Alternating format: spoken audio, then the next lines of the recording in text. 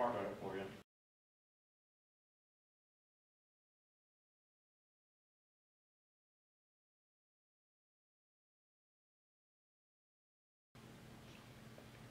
Notes ready. Okay. Before we get started with our meeting, we're going to stand and have a pledge and a prayer.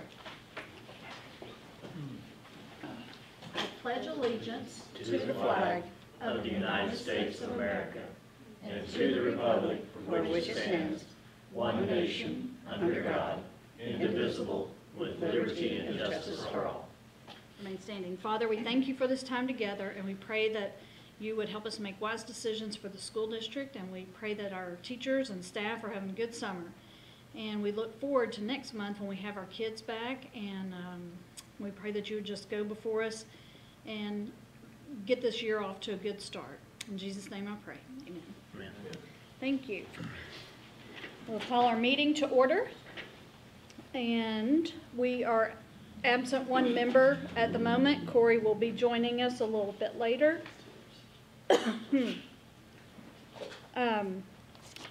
So the first thing on our agenda are the consent items. We have the minutes from last month and the monthly check register, and then the handbooks for each of the schools. The board has had time to look over those ahead of time, so if there are no questions, we're going to consider those all approved by consent, unanimous consent, sorry. Next, we are going to have comments by board members. Sheila, do you have anything for us this month? Yes, right now. I had to get Hayden's help. Oh, okay. All right, I'm sending you, I hope. No, it wouldn't go. Oh, no. Okay, I'll have to read it. Okay. I will send it to you later. This is a Okay. picture. This is something that I took on last year because I was concerned about the teacher retirement being up for consideration and negotiation, and there are lots of people, including the chairman of the teacher retirement committee, to lower it. And I did go to a public meeting and I did voice my opinion. And they're having another joint retirement committee with Bill Samples, and that's the person that I took out in a staged area in the village. And he came the next day. I went to the hearing the next day, and he sought me out and he said, I'm on your side, blah, blah, blah, blah, blah. And I said, well, I'm here to watch.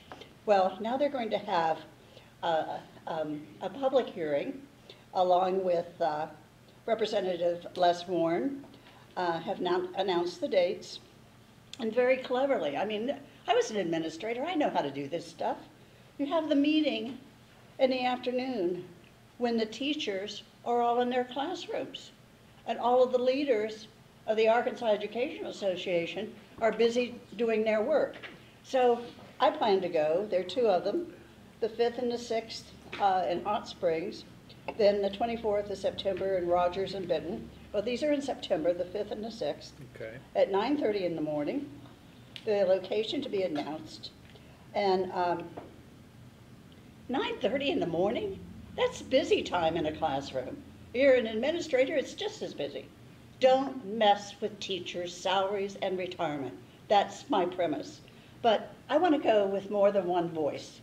And I would like the board to consider endorsing me to represent you as a committee of 5 to say we are opposed to reducing the teacher retirement plan or messing with it or denying it or limiting the number of years for vested interest into the system.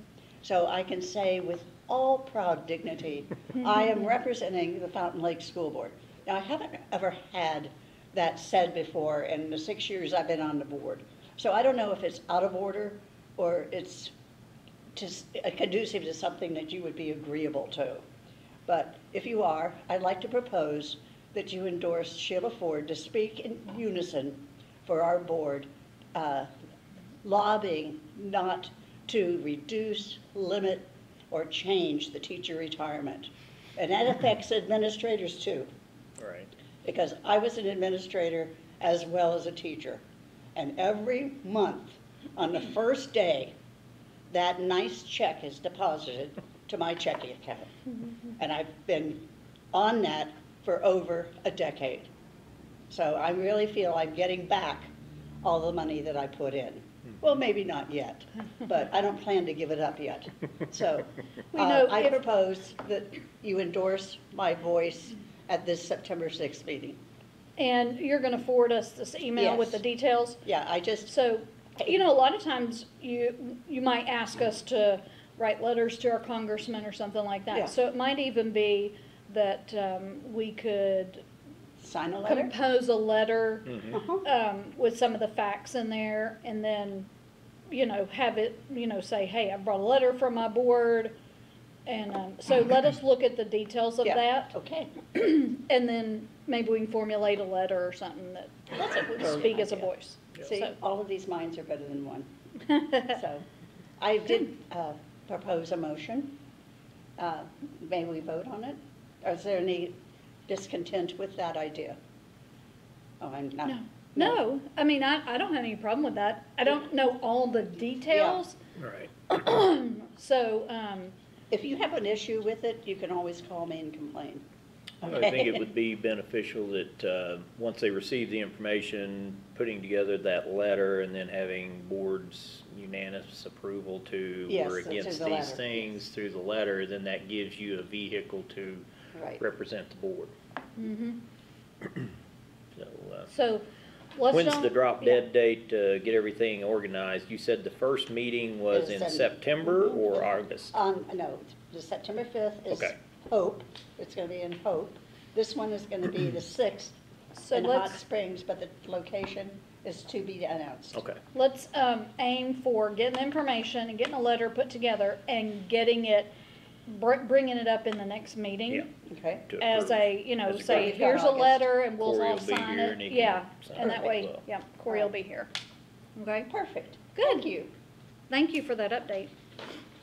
There's another opportunity that I'll send you as well next week with Kids Count organization in Little Rock. Very politically active, supporting children, family, and youth. And they're meeting here in Hot Springs, and I'll send you that information too.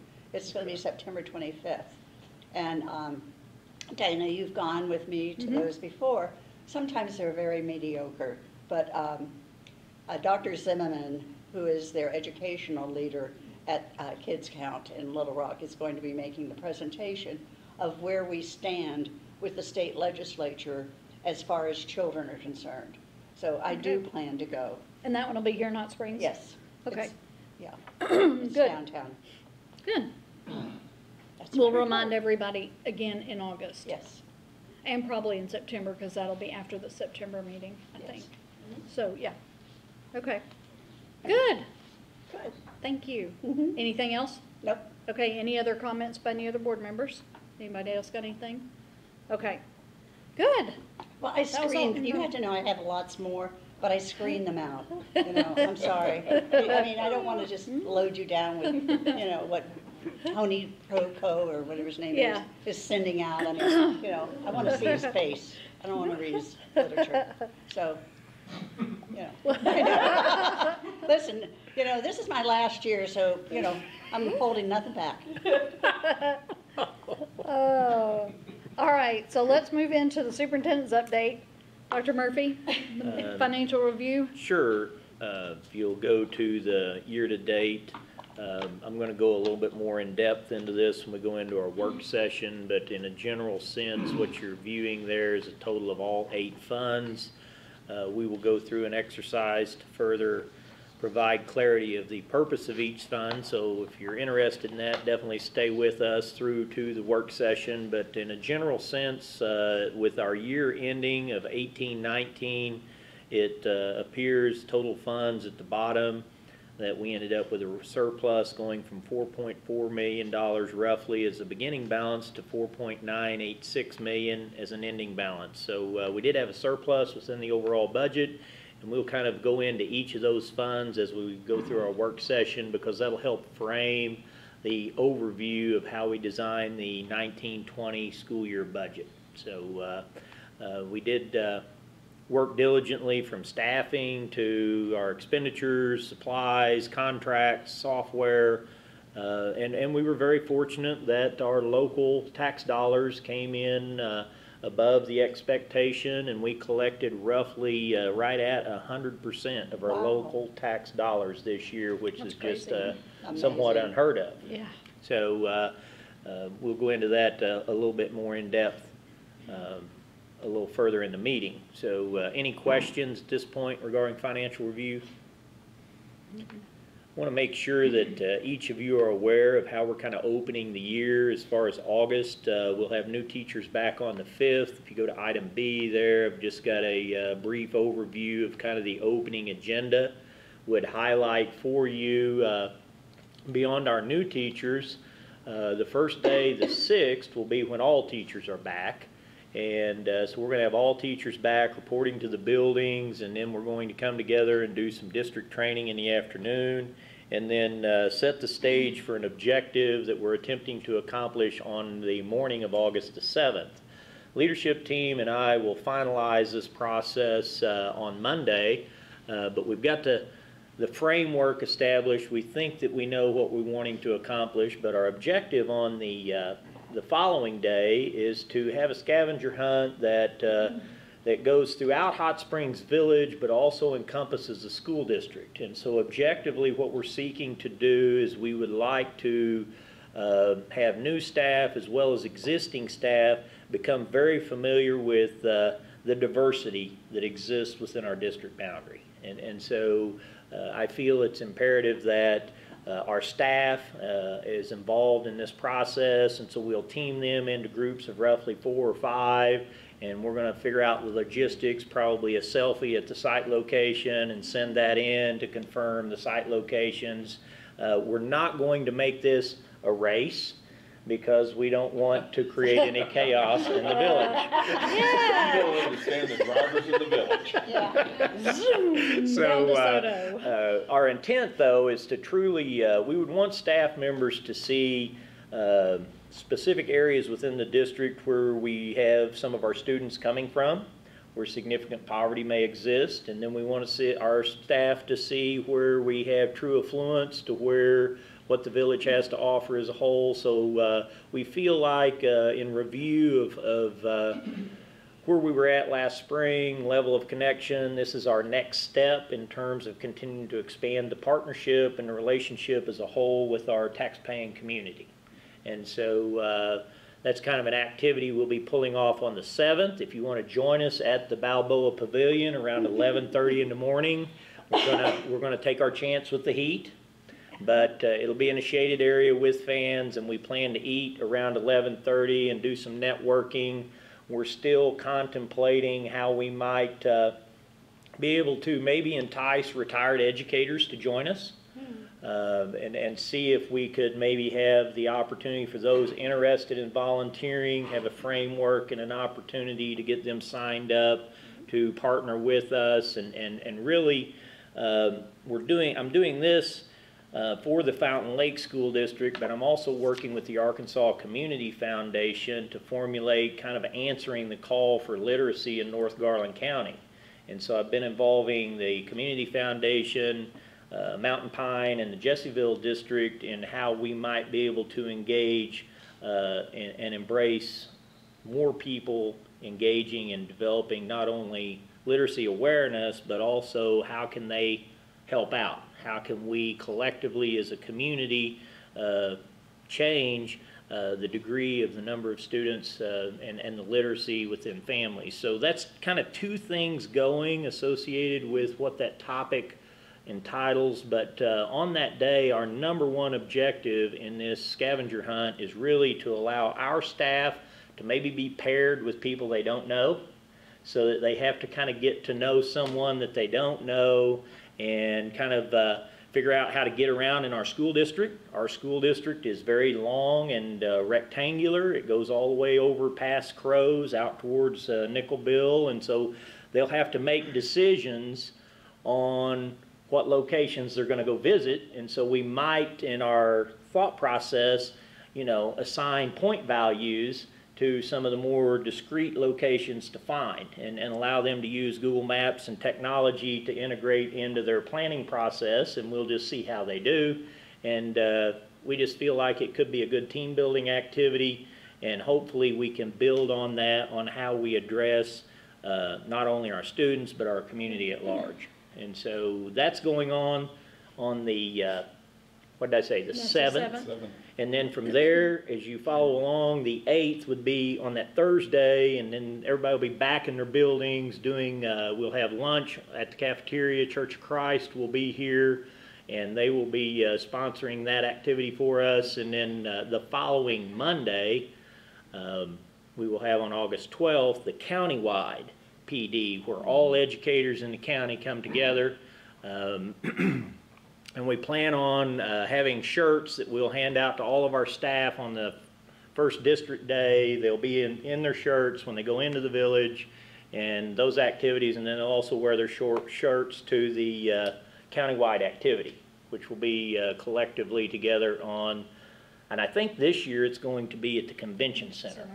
So if any of you are interested in that activity, any of these activities, just give me a call. Let me know that you're interested.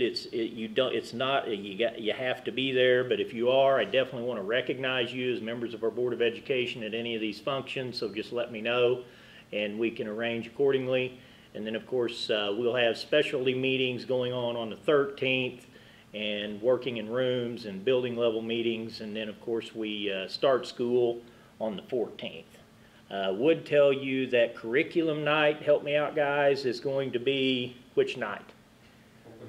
Open house is what? Monday. On Monday. Monday the 12th. Is that correct? Pre-K. We're doing a pre-K through 1, my lower building open house is on the 8th. So the pre-K 1, just so that everyone listening can hear, would be which day, Katie? Thursday the 8th. Thursday the 8th. Okay. Question. Uh-huh. How many days do they get to work in their room? Well, part of that, when we have the built-in time as far as the building level, that's pretty much a portion of that time is allocated to working in room, and a portion of that time is structured. I know the day that we are going to the pavilion, because we have the open house in the evening or after the pavilion day, I think we've kind of set that time aside for them to kind of come back and work in their rooms. At that point, we've kind of talked that we give them that afternoon. Isn't that correct? And then on the countywide day as well. So we're giving them a couple of afternoons to where there's not structured time, and it'll depend upon the principal within each building in terms of that design. I don't structure within these days from a district perspective. I usually allow those principals to design. When I say building level, it's pretty much what they're designing in terms of their activities within that day with their leadership teams. That's not very much time. Well, I just want to go on record saying that. We have a total, that's the total number of contractual days, and that's with an additional day that we have that we've pulled out of the school year. So we've eliminated the day coming back from Christmas break, where we had a planning day coming back, and we put that on the front end of the school year, and the contractual agreement is a total of 190 days. You see those days, there is a total of an additional, is it 6 days principal directed? 4 days, and so a portion of those could be used for... 5 elementary too? Yes, all buildings are the same in terms of contractual days, and so some of those days can be used to have the flexibility to work in your rooms. But this summer, many of our teachers have either been going through RISE awareness training or RISE proficiency training, and if they don't go through that process in another year, it'll hinge on their certificate. And so we've got some certificate requirements as it relates to the RISE training, and then of course each year in this plan there are required professional development hours that must be fulfilled in a rotation. Mr. Campbell helped me out this year. The topic that we're going to be using in terms of the area. Child maltreatment, Yes. suicide, Suicide is what we'll be doing. So it's mental health.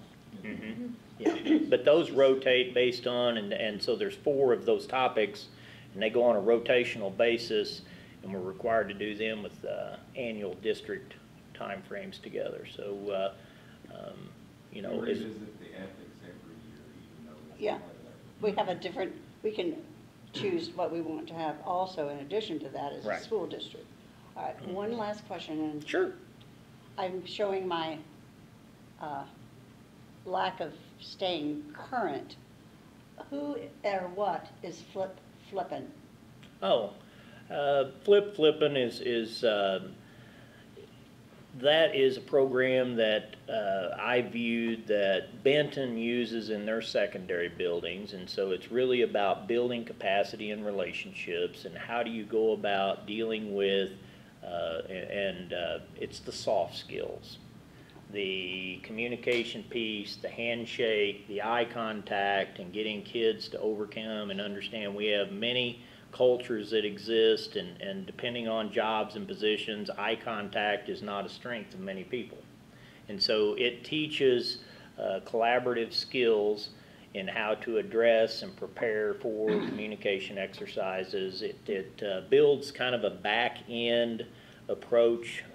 Flippin' has an entire system just like Stephen Covey has. And so Stephen Covey, you have adopted the 7 habits. 7 habits in the middle school, and we adopted that as well in the elementary school in my prior district. And then at the secondary level, we felt like that flippin' fit better for secondary age students. And so it really is, it's a philosophy around motivating students and student engagement. And so as an outcome, it's going to provide some strategies on building relationships.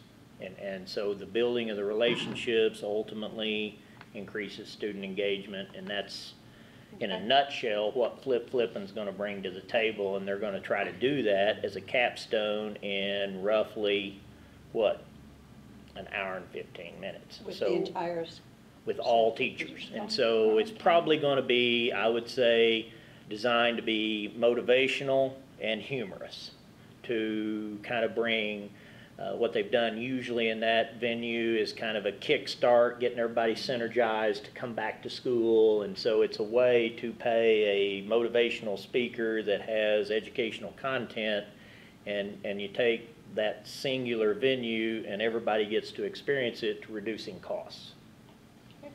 And, go ahead. My only question was on student attendance. We said 190 contractual days. What's the days of student attendance? Student attendance is 178. 178. Yeah. Is there an hour requirement for that? A what? Hours, you have to have so many hours, 178 days? It's the equivalence therein. You get some flexibility in that. It's going to begin with a 178-day expectation.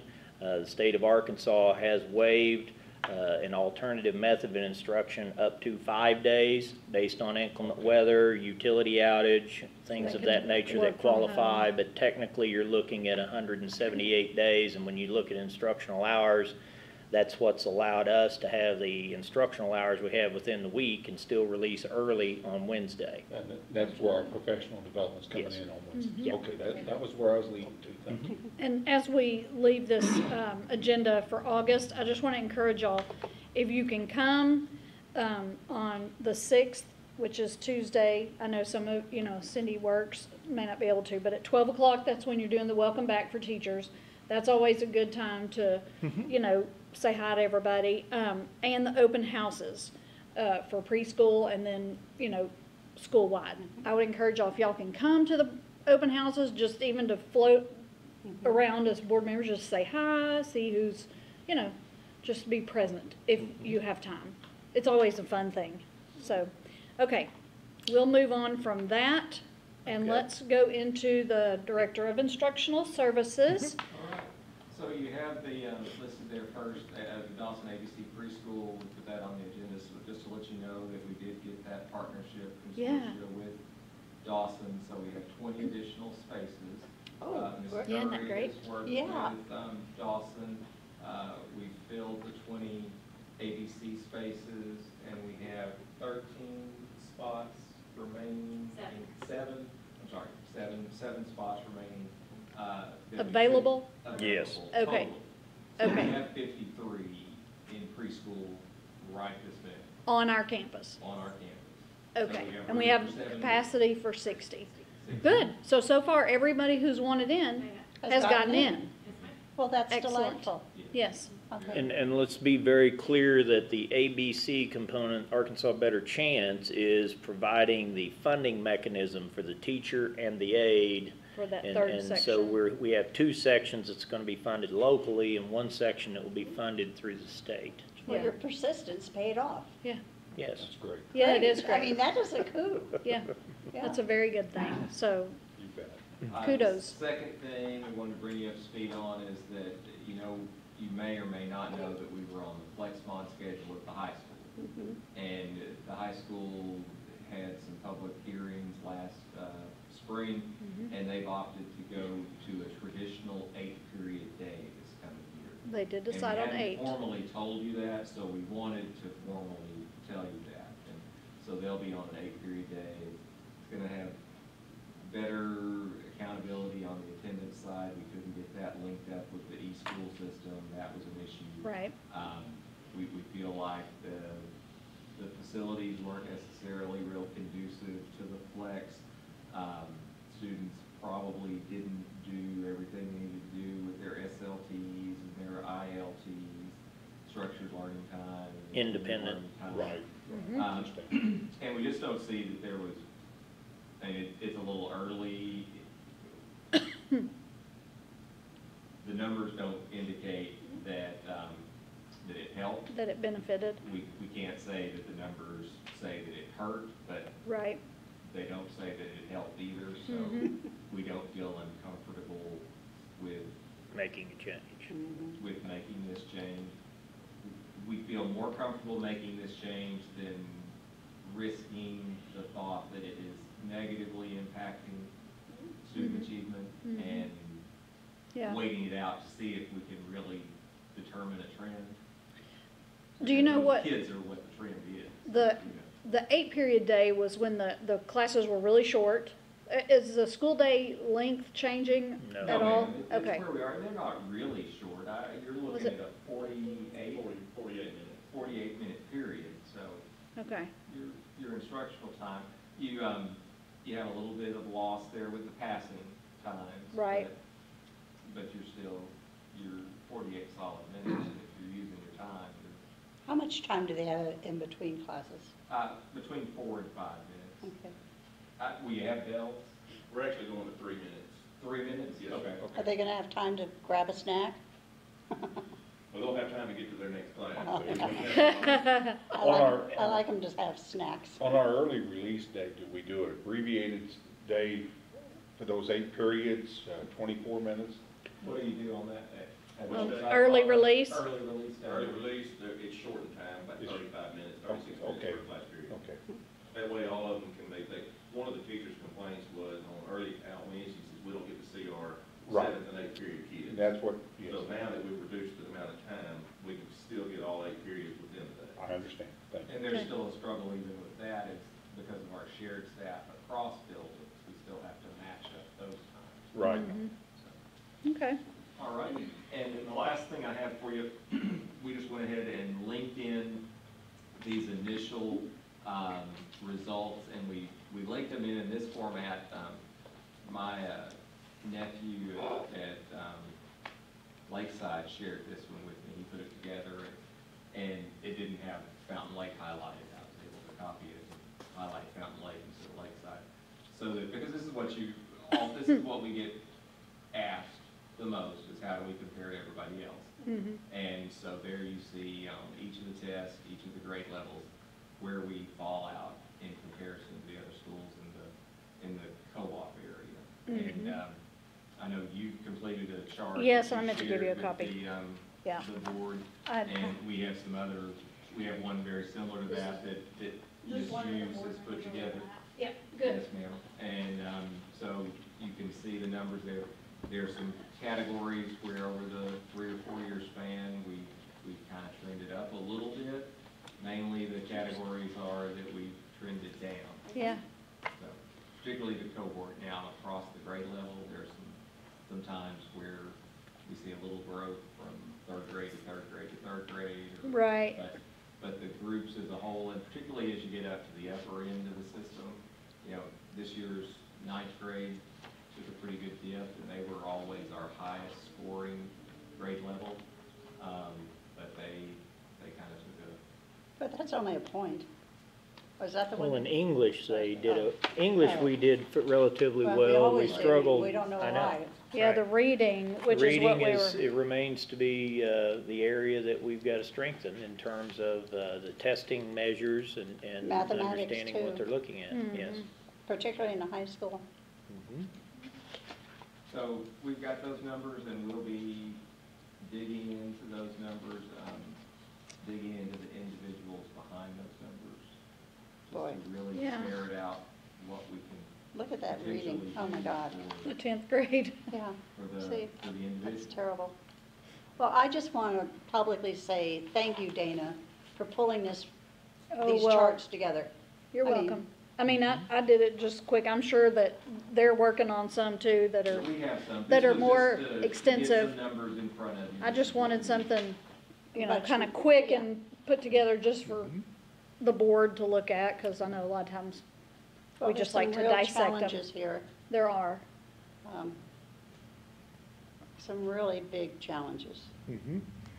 We're hopeful that the new literacy Yes. program is going to make some big gains for Well, I this mean, coming you year. know, when you look, you'll Or, find. I mean, no, you won't, but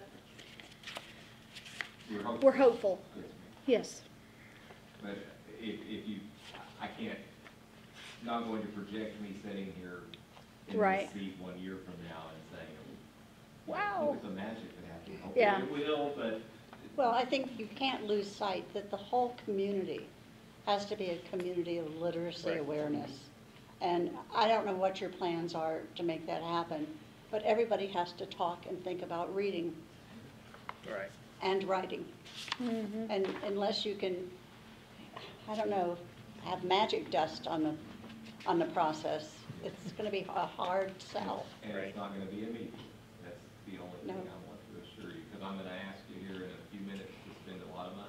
Yeah, And, but that's not gonna, that doesn't guarantee. I know, that's not a magic pill for Yeah.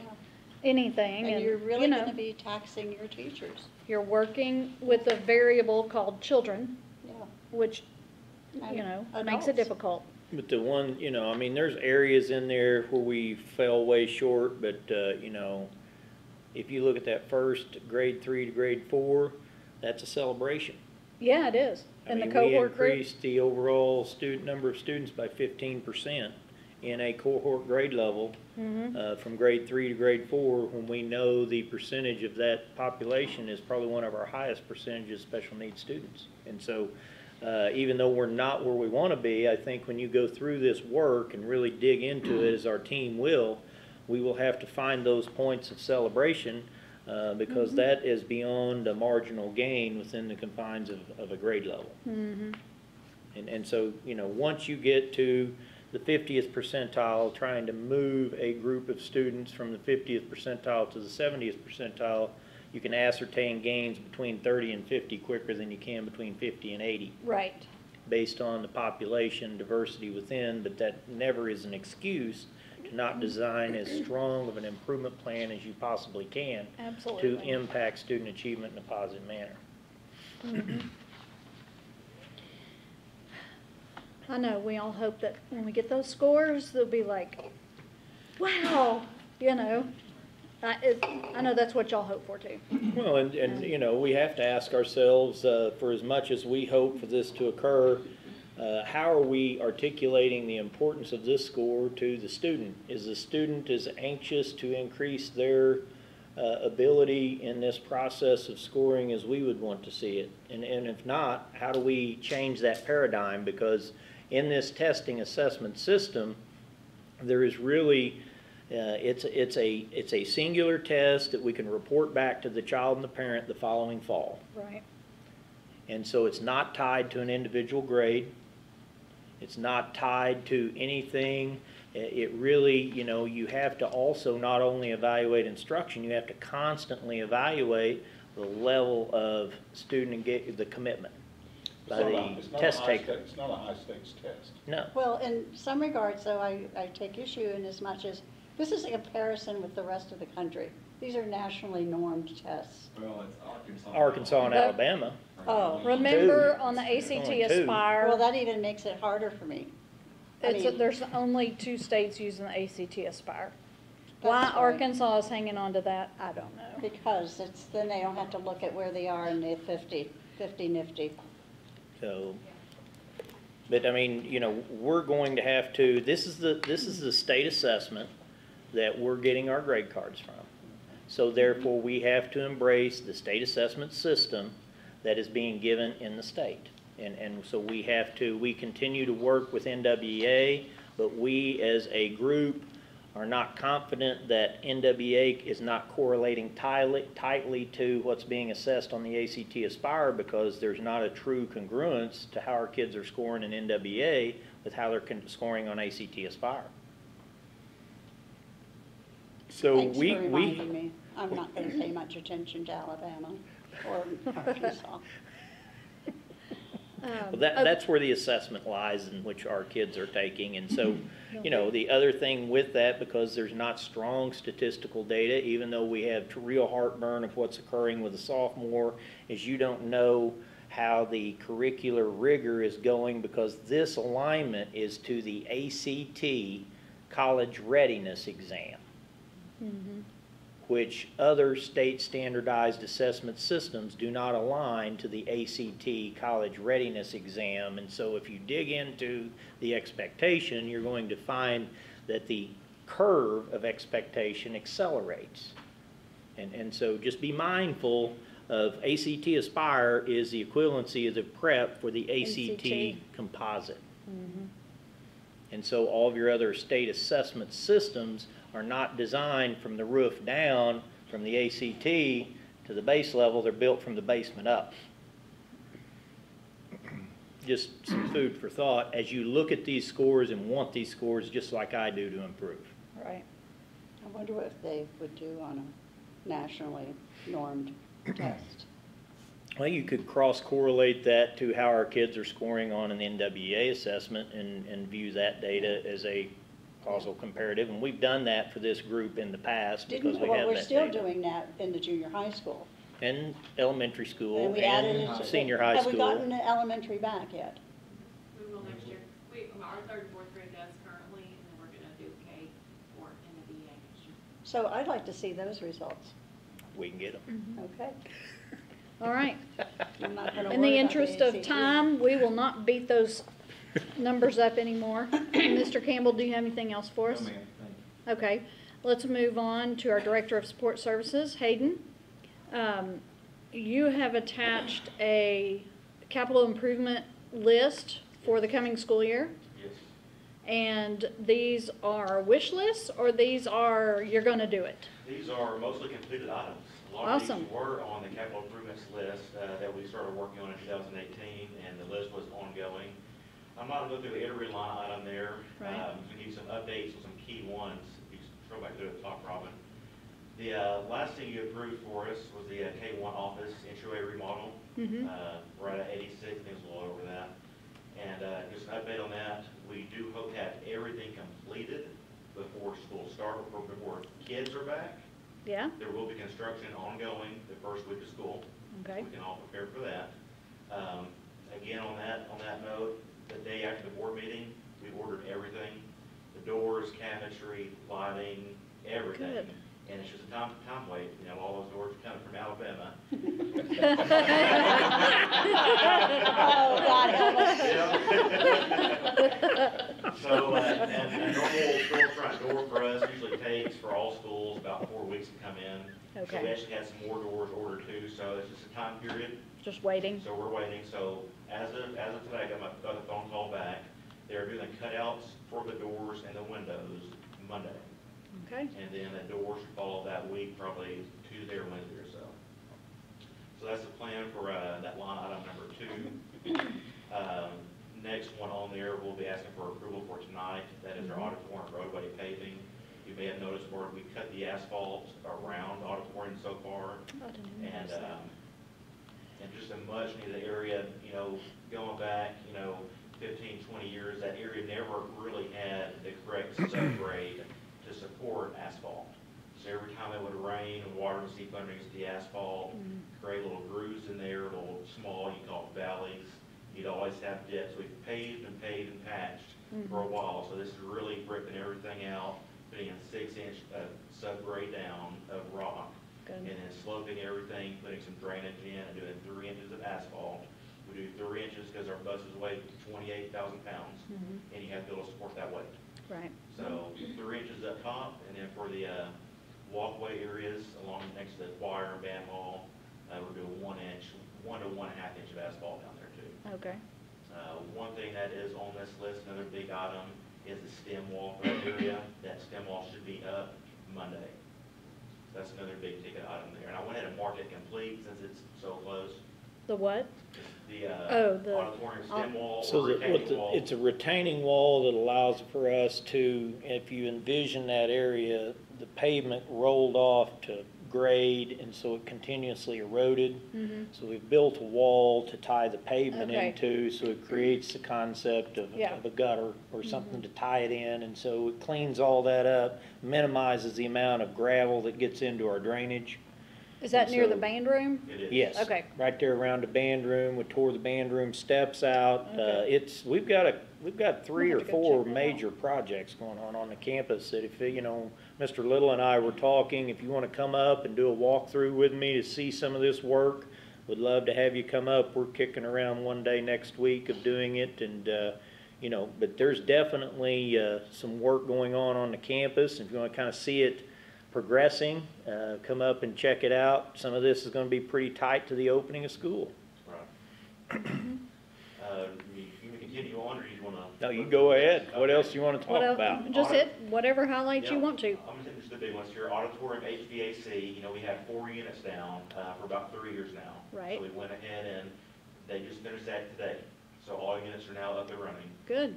That did include the gym. I passed on the lower one that there's a gym concession stand. They did that as well. Gym while lobby. they were here. Good. We did a retaining wall around the middle school playground. He completed that yesterday.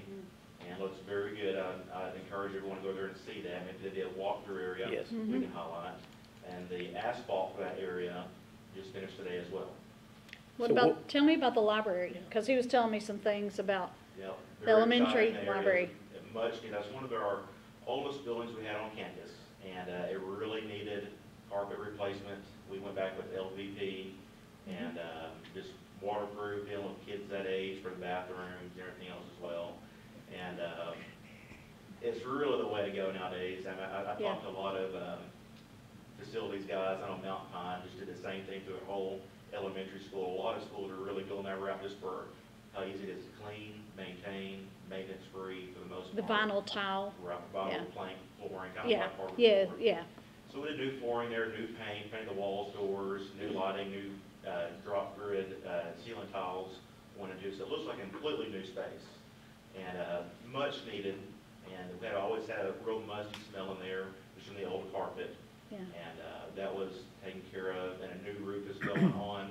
That roof was ordered the last day of school, and it's gonna be getting installed August 1st. Wow. So a lot of this is all your waiting period. Yeah. Next door to the elementary library, that's where our Carnrider awning is going. Kind of the same deal there. The last week of school, when we placed that order, that red iron metal is so far back ordered, it's getting delivered and installed August 5th. Okay. And a little bit of time there, since it's a pretty large structure, that did require AD approval. So there's a 2-week period we had to go Right. through on that as well. So some of these are Gotcha. time sensitive. Y'all been busy. Yeah. Very busy. Yeah. A lot of painting. You can go through walk-in cooler for the cafeteria. That was a big one. That walk-in cooler Yeah. is installed and very nice. It's 15 foot wide. Comes out 8 foot. 8 foot, let's say, yeah, 8 foot for the width. So Is very it- nice, very nice space. Doubling our size? It is doubling our size, you could say. Okay. Yeah. Good. And puts it in much closer proximity to where we're serving pizzas and food. And I'll just say one more item there, and you can Okay. read the rest of them. The campus radio repeater, even though it was a kind of a small cost there, we did get somewhat of a grant, just for communications for schools. That was through Motorola. I applied for that, and they awarded us $4,000. Wow. So we're out $800, and we currently have, two-way radios to communicate with personnel on campus that are playground, car rider line, whatever it may be throughout the school day. And we're lacking pretty large in that area just for static we're picking up, people breaking it backwards, never has been clear. So we have a radio repeater installed on top of the bus shop now, and we have about 10 radios in, 20 more of them are coming to take care of all the staff. So now all of our communications go back to that repeater, which Good. is very high up on the hillside. So now we can get about 10-mile radius around the campus. Wow. So we did that on purpose, that way we were having the emergencies, and we go to Snow Springs or go up to Walnut Valley, and when you have a crisis situation, cell towers get jammed. Right. You have thousands of people trying to hit a cell tower, Right. you're just not getting through. Right. So now, if we ever do an emergency back to any of these locations, we still have Communications.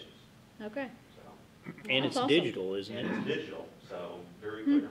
Good. And you got a big grant for Right. it, so that was awesome. Well, kudos for all your work. One question, Uh-huh. on the elementary work that may lapse into the start of the school year, do we ensure that those subcontractors have had background checks or something? Because We have- students are there. Right. I mean, normally that work's done in the summer, but there might be a lapse there of a week or so, Right. we're our own construction manager on that job. We are. Right. So, Yes. so We need to be thinking about We need to that. be thinking Yeah. about background checks on subs or something to ensure, so. Good point. How many Yeah. people are you talking about on that job? For the elementary library? Or- No, the elementary like that entrance. awnings. The awning Oh. would be two contractors. We have Just- Hot Springs awning and one other. I would suggest you just ask those contractors to do background checks for whatever subs is gonna be on site Right. during that week. Probably our best strategy there might be using when we get into the school year, we typically have anyone coming on the campus, if for a first time, we run them through our Raptor system, which is our visitor entry system. Yeah. It tags them with a name, and it also checks to see if there is any background history of those As long as we're individuals. just, Right. Not letting, you Protocol. could have I'm sorry. problematic people on Yeah. campus. Yeah. These days. But kudos for all your work. I mean, Yeah. you guys Excellent. are aggressive. You know, Robin runs that for us at the district office.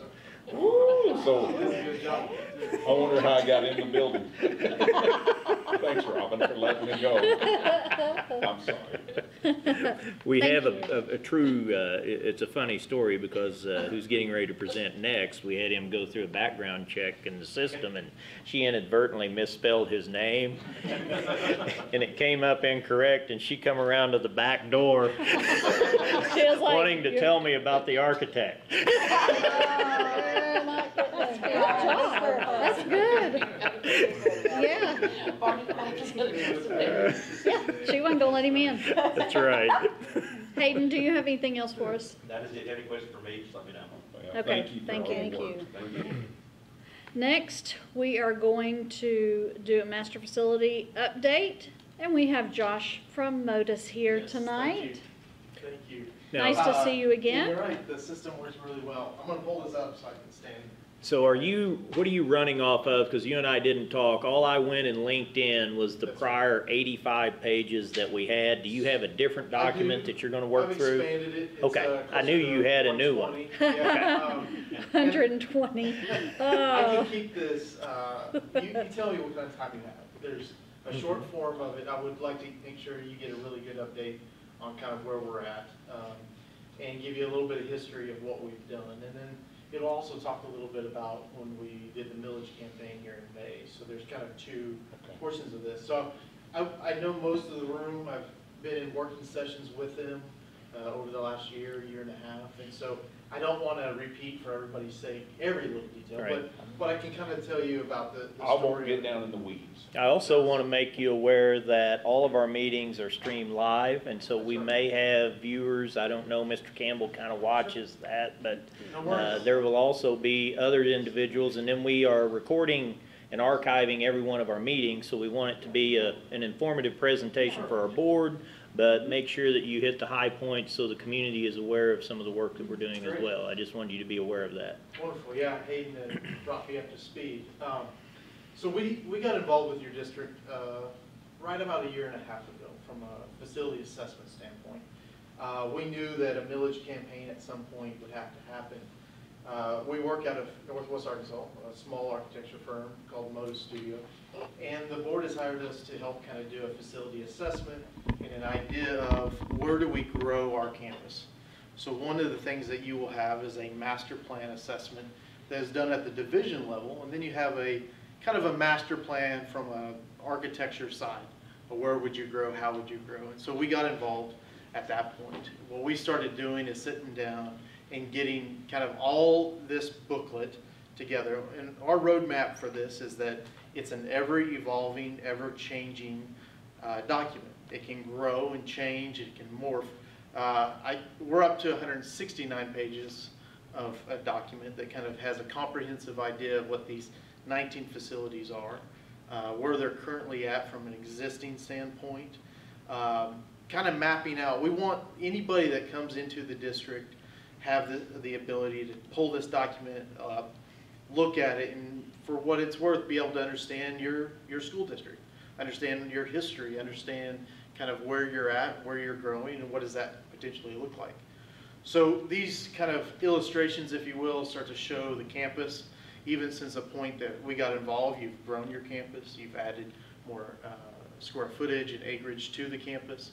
So we've started seeing that from a standpoint. Illustration on your left starts to show the outline of the entire boundary line of campus.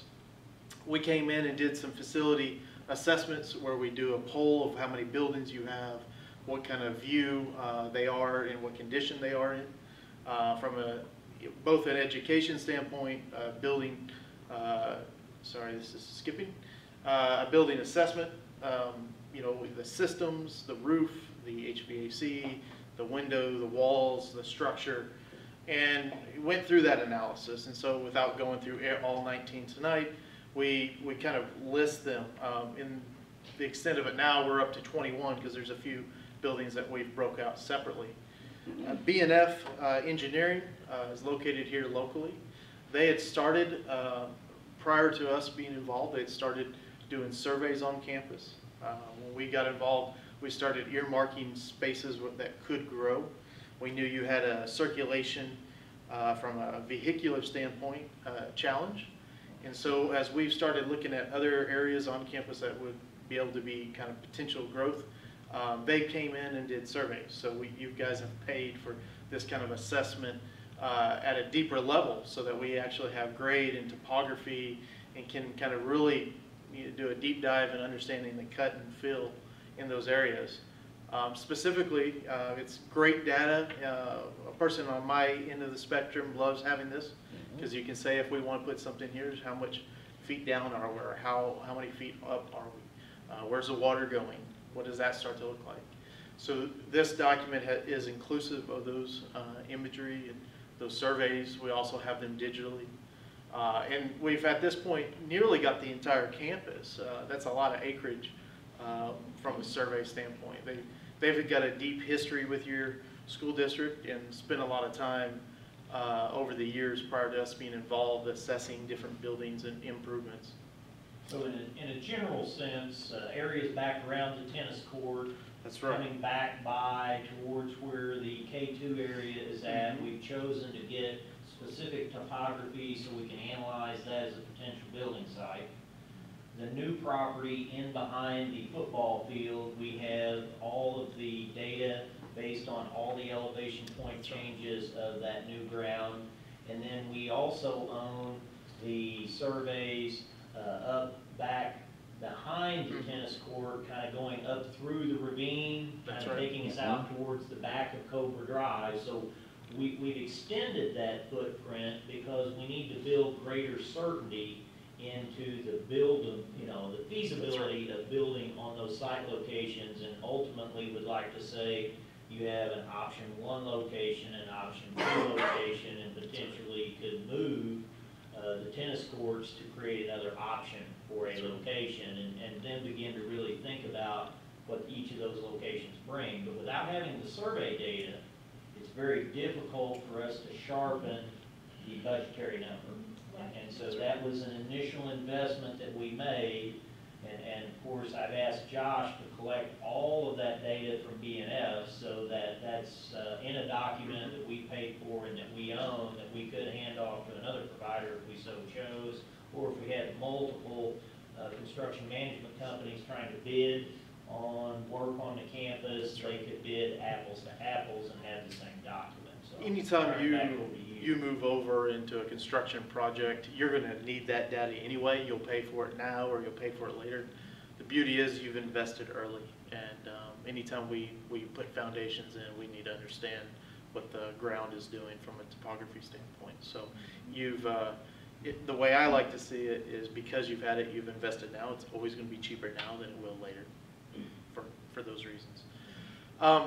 As he said, we have assessed the athletic areas as well, and looking at the grading and topography and some of those key areas that are flat, where it makes some sense and where it starts to, this is an area specifically where there's some fill. The football field is just to the north of this site. This is an area where we talk about, and you'll see in some later slides, where we talk about road improvements and where our prime areas where buildings can happen. You know, you're a challenging district from a flat topography standpoint. We understand that, so we try to assess building areas comprehensively when there's opportunities. And again, those 19 to 21 facilities, we deep dived into each one. So part of that early on assessment was scanning of documents, rebuilding 3D models of each so you can start to see the massing. This is a program that we actually did involve and work with your East Lab a little bit. They were able to assist here, so this was a nice experience of professionals meeting the students at their level. They have done some stuff that helped. They went out and done some measurements. We were able to compare those measurements. So kudos to your school district for being ahead of the curve there. And as you can see on each facility, we've kind of made sure we have a very good categorical list and comprehensive kind of assessment of each building.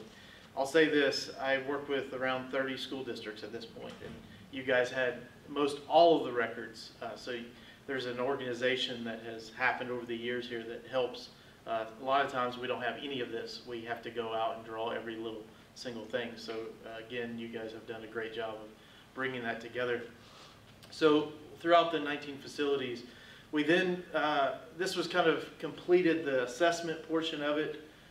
We went to Dr. Murphy and his staff and started asking questions about the POR, so the program of requirements at the division level, and compared the notes with what the division had, where we'd look at deficiencies in the system, where you might be low on square footages, where you might be high on square footages, or it could be those facility improvements from a program requirement.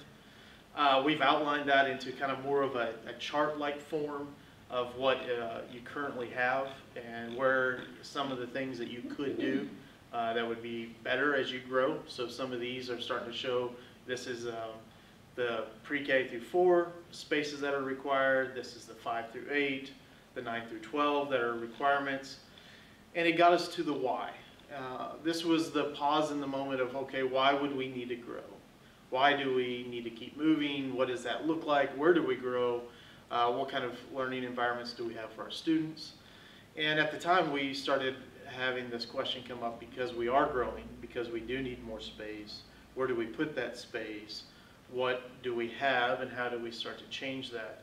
Some of your spaces are smaller than state requirements. Not a lot of them, but some of them are. And how do we deal with that from a growth model? So overall, we had design intentions, and we shared this with the staff in a kickoff meeting and asked questions. Those questions came back in different phases of where their priorities were. For elementary, natural daylight, outside spaces, spaces that were acoustically performing and pleasing, technology needs, artificial lighting controls. Middle school had similar kind of criteria. So we started learning from you. I think for us, we always want to listen first, assess it, and then help provide feedback. So the things that would be used in an outdoor space, for instance, would be reading, areas where the 5 senses and learning activities would happen, math and spelling through physical engagement, and then even to the point of growing your own garden, right? Teaching the agricultural components and letting student ownership of those kind of programs. When we went back, we started showing a little bit of what we see in Arkansas right now, some of the projects that we've done, so that we could help start to establish a vernacular of what the architecture could be. This is, again, some of the Modus experiences, but we don't look at ourselves, we look at what overall internationally, we believe what the world's doing, not just what Arkansas, or not just by all means Alabama. But we want to make sure we are setting the trend. You're going to forever, Sheila, I think so. be on that one. But we want to forever think about what the best kind of environment is. So spaces that are courtyards for safety and security, spaces that are amongst the woods, your forested area. And what we started doing is coming up where those spaces would be. So these diagrams were early sketches and where we would put space. We came back with where facilities could be improved and what does that start to look like. We did multiple concepts or schemes, if you will. A scheme that would be on the north side linking the Fox Pass Road, where a campus would sit on kind of the saddle up above. And why there? Because one, it frees up some of the space down in the bottom. We started looking at multiple options there. A scheme 2, which was more of a vertical stack scheme. Some other schemes were where would other spaces go? Where would pre-K go in that event? How do we deal with the road with it? If it being a K4, where does pickup and drop off happen? So the more vertical nature kind of rose to the top, if you will. We always feel like the best ideas do, so you start to explore that. We did some design, the new roadway system, some diagrams of linking the campus so that you're not a one-way in, dead end, and then how do you get out? So we looked at the idea that Fox Pass through the campus would come down, and then there's potential to go back by the other FEMA shelter, up and around, and potentially connect this way so that you're able to move some traffic flow. With the property that you've bought, we've thought through that a little bit, so you're seeing some kind of diagrams of zones. Zone 1 being elementary campus could happen there. Zone 2, athletics. The football field is a space where it makes some sense. You've already got athletics happening in that area, or you're on a kind of a plateau. Zone 3 is another potential because you do have some flat land, and then proposed access roads connecting to campus, and how does that make that more feasible? And proposed going down and connecting to Park Ave. So we've started kind of assessing it from that level. In the Zone 1, the new elementary, we placed it up on the saddle. Here's the court that you see in the bottom. Here's the kind of the aerial version of where that area could be. Early design sketches, designing a building for nature, building amongst the trees. So these are some of the things that we generated in the sketch form of what it could look like. Again, we were drawn to the nature of your campus. So the buildings should be of the place. I think I've kind of said that from day one. It's not going to be a Modus building that we did in Melbourne, Arkansas. It's going to be a Fountain Lake building that we did in Fountain Lake, you know, in Hot Springs. So the early concept was a more linear, single level campus where there's main kind of pods of space, of community space, and then teaching environments in between. You started to get kind of some aerial and graphic look to it. Some renderings. This was prior to the millage where we started testing it. And concept 2 was more of a vertical stack scheme. So an idea that would be a little bit more efficient and work with the valley, if you will, the ravine. So we stacked it. These are some concepts and ideas that we were showing off early on. That kind of brings us to the millage. In the millage earlier this year, we looked at that portion of the project, maybe at a later chapter in your involvement. We got to where we thought pre-K, facility improvements, road and infrastructure were more of the priorities right now. And so we started looking at that because I'm doing a few pre-Ks right now, and we find that more and more enrollment happens and then retainment happens when enrollment happens, right? More people can accommodate younger siblings in the pre-K, and people come to them because they have a pre-K. They stay because they're already building their friends and networks in the school system. So we initially looked at Zone 3 as a potential pre-K. There's a site there that makes some sense of putting a building. This was an earlier effort. The purple massing block starts to show an athletic piece that could address some of the concerns of aging facilities on one side while having a pre-K off to the back side. And that still allows us better security, closer to superintendent's office, thinking about circulation, thinking about efficiency of building, thinking about where play areas are. Again, they're kind of our most vulnerable because they're the youngest students that we take care of. So we were thinking about that. We thought about a building that had classrooms around the edge with the playground kind of more inboard, still use of natural light, but playing with ideas of opening it up and still holding your privacy. Another concept, Scheme 2, was something that was a little bit different, that was tucked in and under. And part of that was actually thinking more of about a FEMA shelter and how you would tuck that building underneath the other so it's safer, and then have a courtyard out with maybe an artistic wall or a wall, vegetative wall that would pass around. So these are some early concepts in doing that. And would add that if you go back one slide, kind of what we, what we were building was only, we were going to arrive at utilities and that space with a design model that would allow us to later build on top of that.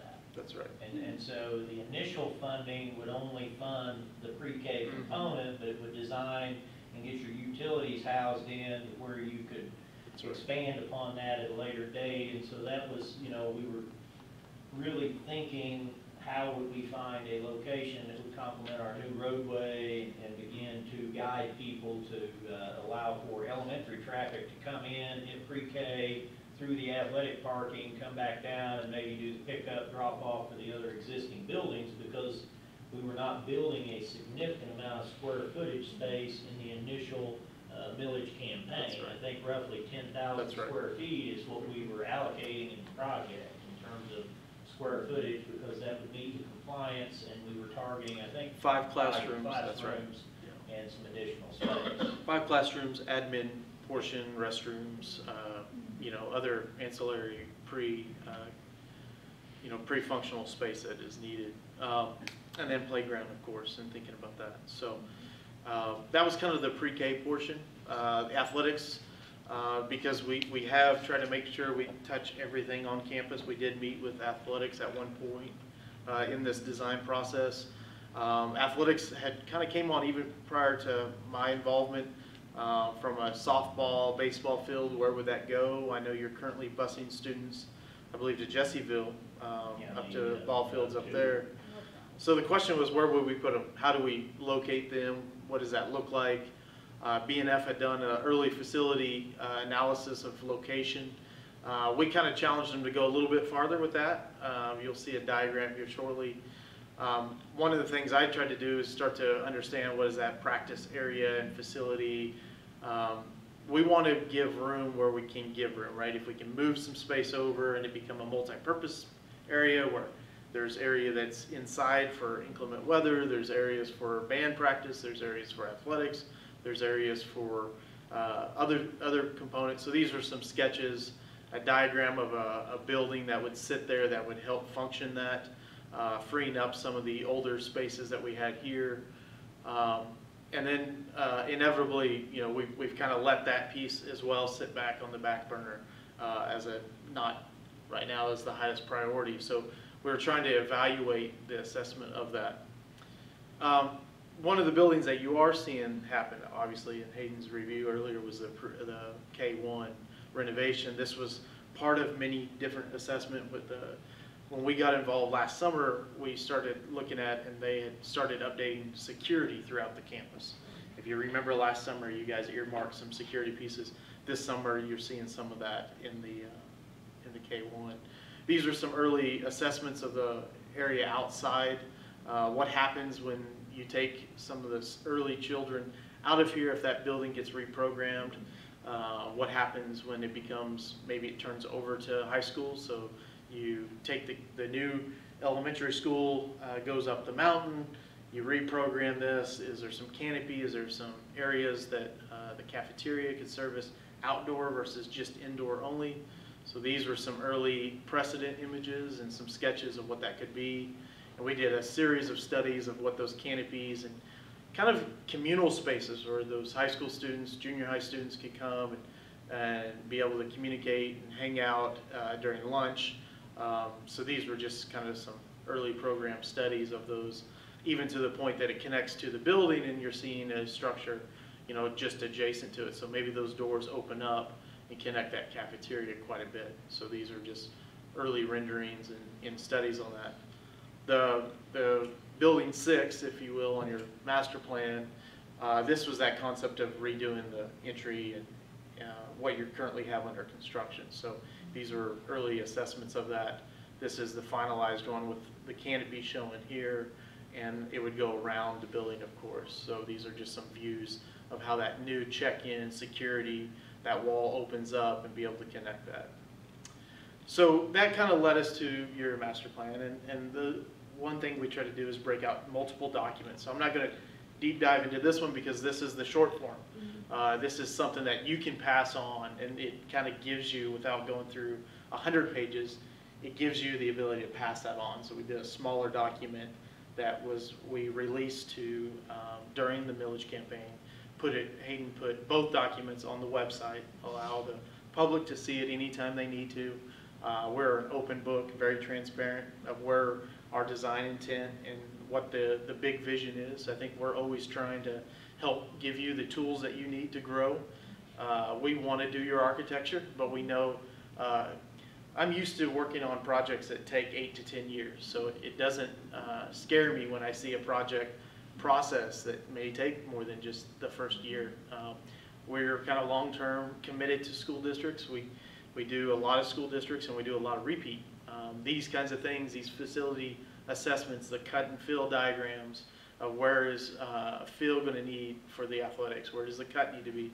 We try to assess that, and part of this process is, this is the one for the softball fields, but we now have those for the elementary as well. So working with B&F, being able to get real world data, sitting down with people all the time, contractors, we work with a lot of them, and ask questions like, okay, if you're going to cut this, what's cheaper, cut right now or fill? You know, this based on the strata of the land where you're at, here's what we need to look at, because that gives you $300 a cubic yard or $250 a cubic yard. And we understand that your funds are your funds and somewhat are fixed, so they can't move. When we start a process, we need to make sure we analyze it the best we can and be good stewards of the money that you've entrusted to us to make those decisions. So at the end of the day, these are kind of the documents that help support that. Again, they ever grow and they change. As questions come up, we want to be able to be a part of that. These are more the illustrative diagrams and site plans that show what the big picture is. This one shows that, you know, if you put the elementary here and you move the courts up above, you've got ball fields and parking and connections to the football field. So we want to make sure that people have an idea of that roadmap of where things could go. And what about the lines there that you this have year? that additional? So this is currently, actually this currently is property that is not owned by the district, and we have to kind of work around what that looks like as far as, you know, your building we're in right now is currently located here, and the road would come up or the road would come down and over. This would be the athletics and pre-K potentially, with the road bisecting that. You could come in and kind of immediately double back and go down by the ag building. Again, that gets a little tough. We see that as more secondary, potentially primary being here, unless you were to acquire that land. But And could that be facility space, parking space, as you look at this? yeah, it definitely looks. How would it help us? Yeah, I think your parking is the biggest priority right now. The story that sticks out in my mind, and I've done it twice. I've been on campus at the 3 o'clock moment when everything happens in 7 minutes. And sat up at the library and watched. It's beautifully orchestrated. People are moving out, people are picking up. Parents, as crazy as their schedules are flying in at the last minute and picking up their students. So in 7 minutes, I think that was the number. We recorded it and watched how fast that has to happen. when you have a campus that has the challenges that you do, you can see the efficiency and how that system works well. And it's always about safety first. You watch how everybody is communicating, whether verbally or through eye contact. So, you know, my point is that that is a carefully orchestrated thing. So what happens at night when it's dark and you get people going to ball fields and you got young drivers now in the mix and you've got people busing up to athletic facilities? We really don't have a lot of parking up there. We need to kind of figure out how we can change the convolution of the campus. And so we've got parking up there in this diagram. We've got potential that parking can happen here. This will help give you some overflow for some of the court spaces, auditorium spaces. This will help provide still walkability. You know, you always want it within 5-minute walk to anybody. You're going to want patrons that need more assistance to be close, and then patrons that can take the 5-minute walk to be able to do that. But it helps to be on the same level of land versus being, you know, 50 feet lower or higher. So again, it's a challenging district because of the topography, but you know, we've all inherited that. I think none of us started by saying, this is where we're going to put the school and it's not going to grow. It's going to grow. It's going to change. So our goal is in all this is to help kind of facilitate that and help in every way we can. And so the short form document allows you to pass it out at a different level where people can pick that up and look at it.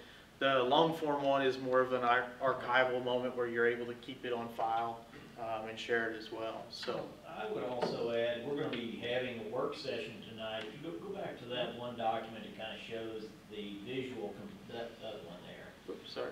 That one right there. You know, I think part of our challenge that we underestimate is Board of Education you recently acquired in the last 2 years at this partial property. And so for the school district's inception of history, there's never been an opportunity of conversation about this roadway and the value of the roadway. And so from a board perspective, we might see it, but from a community education perspective, there's probably still several people in the community that don't understand that we even own the property. And so I think there's a huge educational curve that we're underestimating the value of when you acquire a property and then you're trying to build on that property in a very shortened period of time. We have to make sure the community sees our vision, and we have to go back out and we have to continue this education process. I think that is our number one challenge, is getting the community to understand the potential, because the reason that we've never had this roadway in the past is we did not own the property.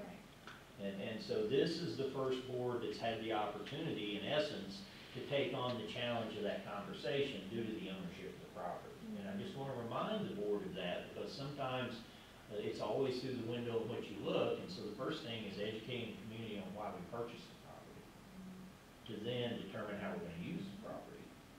Because it does unlock significant potential for the campus, and that was the interest of the Board of Education to purchase the property to begin with. Because prior to that, you were truly, the roadways that you held were the only roadways you could utilize. And the only other way you could access the campus would have been, and we studied it, but it would have been through the transportation area, back over on the roadway behind Sonic, and you know what all that over there looks like, gaining access to Park Avenue, and it was not a clean way to get back to Park Avenue, and so this provides you a clean way to get to Park Avenue long term. So Josh, I have a question. You mentioned earlier that you have the surveys now from B&F. So you do have some estimates on that new property, how much fill it would take, how much cut it would take. I think I think the board, as we talk about it, can see that a new roadway, maybe some parking up on top, might be one of our higher priorities. Yeah. Getting that traffic flow alleviated. Right. So would you or would B&F be the ones who would put together for us an estimate of what you think a roadway like that design, where you, right. you know, would technically B&F would, they're civil engineers, okay. And they would work with a contractor to do that. They've now got all the calculations, so they know how many feet of cut and then how many feet of fill. And then we would sit down. I had previously worked with Nabholz Construction just because we had involvement. We knew they had involvement on your campus and sit down with their heavy division. Their heavy division is their roadway division. Okay. And so they do stuff throughout the state of Arkansas. So I sat down with Chris Kaufman and we looked at it just at a loose level.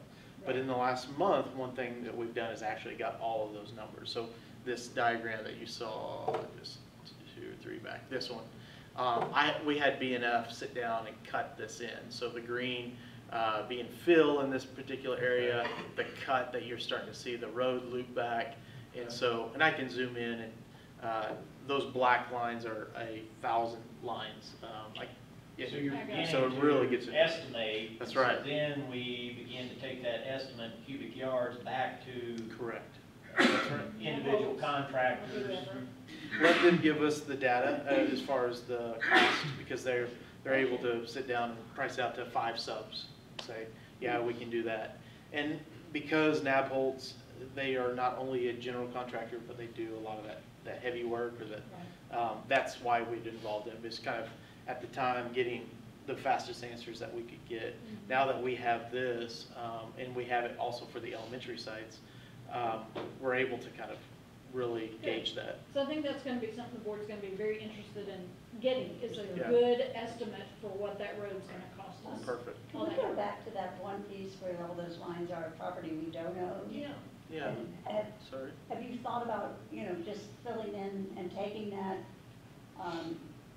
going to try to see what they would sell that part for? And is this the same Yeah, individual? just go the other way. What I would share with you, Ms. Ford, is that where Arkansas has real estate purchasing is within the confines. It would be just like we bought the last piece of land under open session. Some work that I've done yes, I've been in communication with the landowner. I've been in just generalized communication, not finality. I've got a clean abstract title of review to know if there's anything against the property. It is in discussion. I have crosswalked that parcel with 2 other parcels across the road and did a kind of a comparison. And the amount of money on the other parcels across the highway, which if we had parking across the highway, then we'd have to cross the highway. So, when I look at priority and knowing the roadway potentially is going in there, the other thing that Josh did not mention is the roadway existing. If we acquire the property, we could be not crossing the creek. And so there's going to be a cost to build a culvert and cross the creek. You saw the green fill lines and the red. So the short form is yes, I am in communication, and 2, will continue to be in communication in terms of what it would cost to acquire the property. But, it just seems to me, what would the owner want to put there right next to a school? It just He seems. lives there. Right. Oh, he lives does there. live there. Okay, And, this is the house up on the. Yes. Okay. and so you also have, I keep trying to see that house, but it's got a lot of foliage. in front of it. when they cut that hillside back, when the new road comes through, you'll see it very well, because they're Oh, gonna good. cut it within about 5 feet of his house. So, he might be interested in selling them. Okay, well, There's thank a you. red flag up there by their front porch. Is there? Do not knock, huh? Yes. Do y'all have any questions for Josh? Thank you so Any much. closing remarks? No, again, thank you. It's nice to meet you. I've had the privilege over the last year to meet all the other board members, and so looking forward to how we can assist you guys moving forward. And again, we love seeing campuses grow, and we're here to help in any way we can, so. Thank you very much.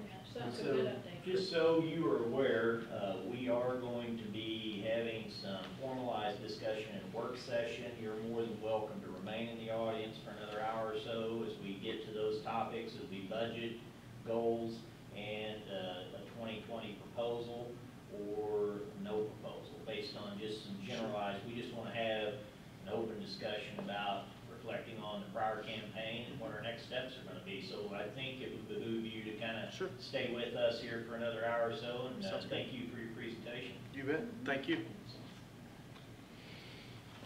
Okay. That was a good update. And Robin, just as a note, I'm going to unlink the link that we had in there, and Josh will give us the new link. We can link it in the morning, okay? Good. We're gonna move into our new business section, and, being that Corey has not made it yet, I am going to ask Cindy, as the vice president, if you would read our first motion. Motion to approve the purchase of supplemental reading materials for K through 8, in the amount of $132,163.88 from single source provider Heinemann, utilizing Title I funds. Okay, let's open up discussion on this motion. Mr. Campbell? Yes, ma'am. It's supplemental reading materials that makes it eligible for our federal funding, to use federal funds to buy this. It's not mandated that we have these materials, but Are these classroom libraries? they are reading sets, yes, ma'am. Okay, it's the start of the classroom libraries, is that what you would call it? It's supplemental reading material. We have to be, we have to Okay. be Be careful very what we call it. specific in what we say, and that's why this motion is worded exactly the way it is. Okay, in order for us to use Title I funds? Yes, ma'am. So Okay. It's additional materials that will add on to our reading program in Okay. our classrooms. The teachers will have sets of books that they will be able to supplement their instruction with. Okay, And they come from a single source provider, that's why there are no bids okay, for this amount of money. So that's why again, the motion is very specific in that respect. okay. And it does cover each grade, kindergarten through 8th. Yes. Each Yes. grade level will receive some. Are there enough And room. materials that all teachers will be able to have Yes. their own Yes.